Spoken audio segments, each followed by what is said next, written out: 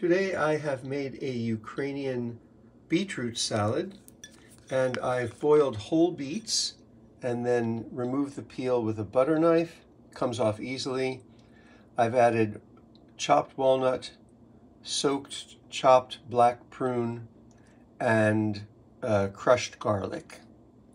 A little bit of salt, a little bit of lemon in this batch. I might add a little black pepper. That's without any mayonnaise.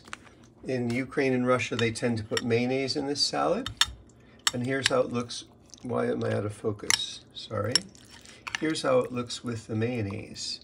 And this is actually mayonnaise with homemade yogurt that I've whisked up. They sometimes will mix sour cream with the mayonnaise.